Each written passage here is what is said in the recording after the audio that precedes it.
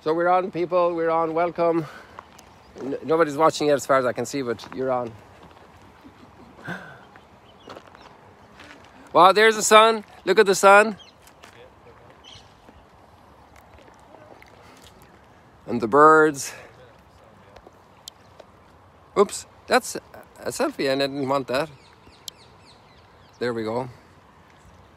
I was just trying to get the focus here. So we have people coming in here from Australia, from Malaysia, from Alaska, oh my goodness, from Norway. Oh, sorry, I got in front of your camera there. Fine. From Norway, from South Africa, from all over. And today, people, we have real people here, not just virtual people. We have real people here with big smiles, pilgrims from the Buckeyes. I got that right today. And they got up bright and early because they want to do a marriage renewal here at Ducanaltum afterwards. So we're very happy about that.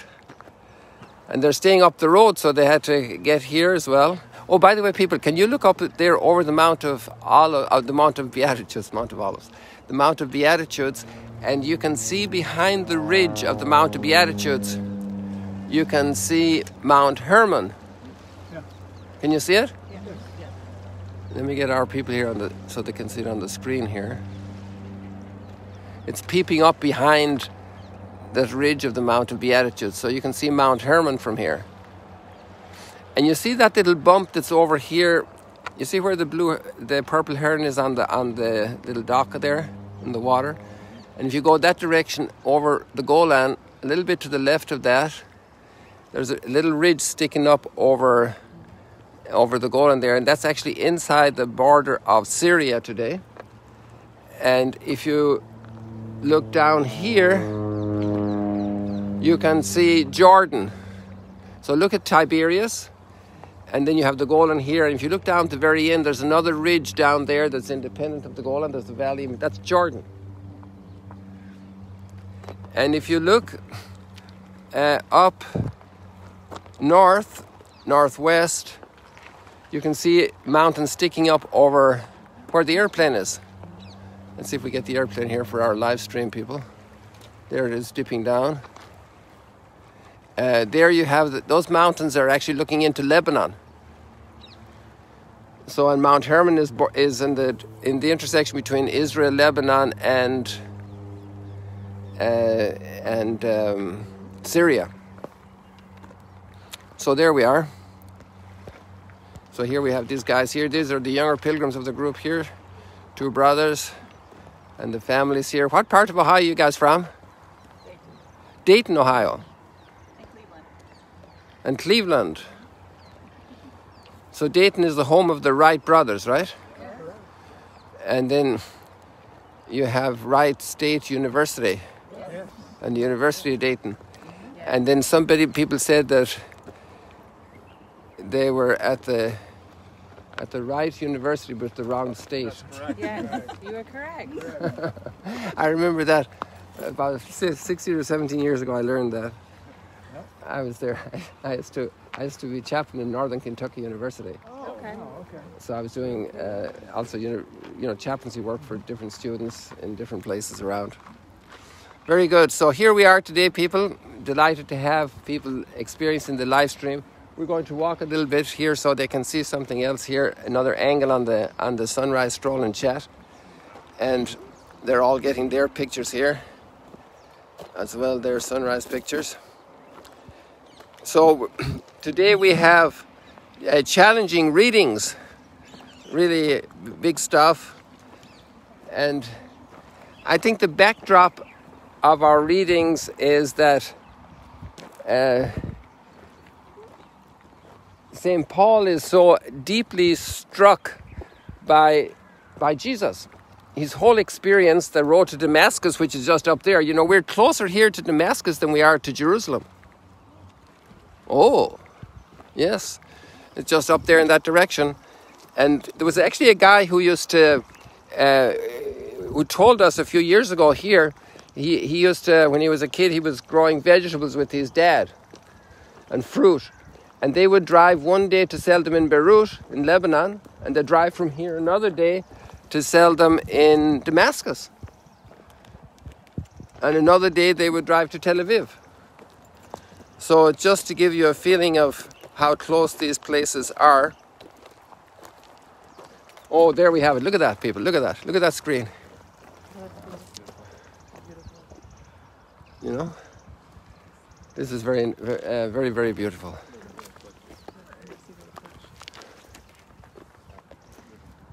Actually, if you keep walking, you'll get different things. Yesterday was just one mass of gold, like very uniform.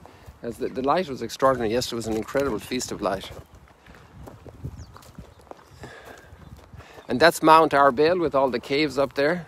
I often go walking up there with the sunrise stroll and chat along Mount Arbel. All those who are participating here know that on the live stream. And then let's go down this direction a little bit here to get the trees give a nice effect with the images. So Paul is very taken by the new life in Christ. And today we're getting an expression of what that means for our moral life.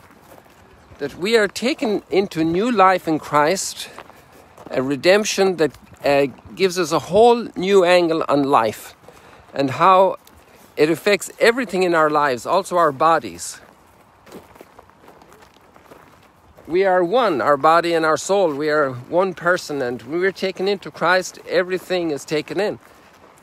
But of course, there's a rebellion inside of us. There's a challenge, a conflict, and we need to be on top of it. We have a big task, a big responsibility for the way we behave. Our behavior is linked to our faith in Christ. We're living now in the presence of God, and our whole lives have to be are called in, are taken into this. But it's a tough challenge to live a holy life, a life in God. And today's world makes it also a challenge. It was always a challenge. But today, with all of the degradation, there's a big challenge to live a holy life. A lot is telling us that it's okay to do all kinds of things that our faith does not allow us to do. The dignity we have in our body.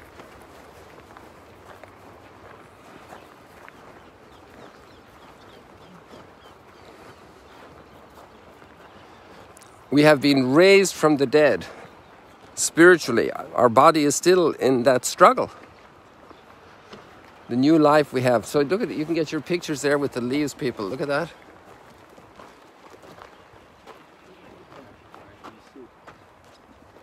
So it gives you a nice effect.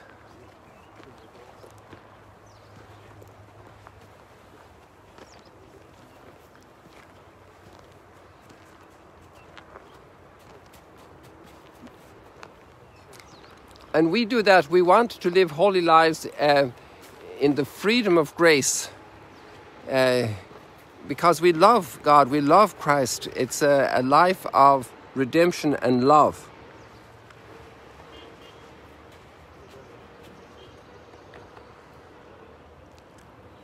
In a way, the battle is won. We have that beautiful verse from the Psalm today. Psalm 124, our help is in the name of the Lord. And our experience in life, little by little, when you're 12, you're starting out, but even as 12-year-old, but all through life, when you go through big challenges and big difficulties, the person of faith is acquiring experience and realizing, wow, I came through that operation, through that difficult economic time, through that very great difficulty in our family or in our society. Imagine people, immigrants that have to travel to other countries in great need. I think most of our peoples were immigrants at some point, In our case in Ireland, it wasn't that so much, but it was the oppression we had politically. And our families came through very hard times, the potato famine and all these situations, So they become also part of ethnic and national and cultural memory. And when we have a fresh experience of that, then it becomes more powerfully present personally. But our help is in the name of the Lord. To gain this experience is more important than gaining a college degree. That you can say from your heart to your grandchildren, our help is in the name of the Lord. But I think first of all to say it to yourself. Gosh, I would never have handled that without God's help. And as we grow older in life, probably that's the greatest wisdom, you know, the greatest graduation. Here somebody else is getting the sunrise. It's amazing there's enough in the sunrise for everybody to take pictures. We don't have to own it for ourselves only. And then the gospel is very interesting because Jesus starts talking about accountability for our lives. When the Master comes back, the Master is Christ. And when he comes again, that we're accountable. And Peter says, well, is that for us as well? And Jesus said, in first place is for you, because you received the gift of so much grace, so much gift, so much responsibility for the community. So all of us, imagine parents have a big responsibility. And then, not to mention grandparents. and then obviously all those involved in ministry. Every baptized person, what a gift we have received in baptism. And the more we have received, the more responsibility we have. The more grace, the more friendship with God. And then we need to pray for everybody. That's why we pray a lot also for those in our communities that have responsibility. Like we pray a lot as Catholics for the Holy Father. We pray a lot for our bishops, our priests, all those teaching the faith. It's a big responsibility. Here actually we have very interesting different churches represented. This very interesting group here. So we have Anabaptist, right? And we have Brethren, that's Anabaptist. And then we have Southern Baptist. And then we have Nazarene. And we even have Catholics, can you imagine? If there were more Catholics here, I would ask if there were some of them were sleepy Catholics or refrigerated Catholics or deep frozen Catholics. These seem to be very interested as they want to renew their wedding vows today. Hello. Or Creasters. Creasters. What's Creaster? Christmas and Easter attendees. Ah, Creasters. That's a new word for me. I'm always learning new words in Hebrew and other languages. That's a new word in English. Creasters. Christmas and Easter attendees. I don't think they're here in this group, but they're referring to them as another category. Okie doke. So we've had this special encounter this morning. Do you want to say anything about your experience in the Holy Land? Because you're among the first pilgrims coming back after this drought of pilgrims. We had a year and a half without pilgrims. Do you have any? Look at all the birds dancing. Thousands of birds dancing. They're dancing for you. They said the pilgrims are back, we need to rejoice.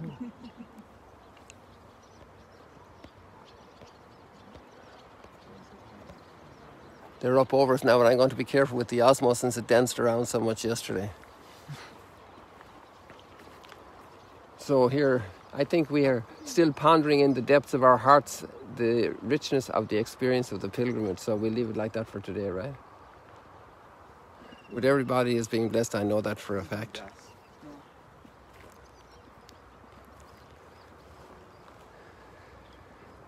And today you're off to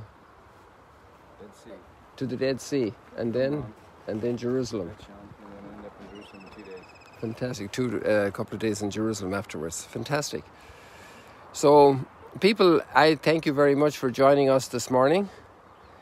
And we'll say goodbye soon. We'll get everybody in a selfie type of picture here. Waving here for you from the Sea of Galilee. Ohio sends greetings to the whole world, to Australia and Alaska and South Africa and California. And there goes Moshe.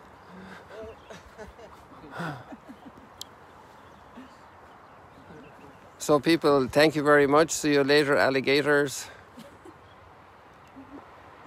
On this beautiful sunrise at the Sea of Galilee.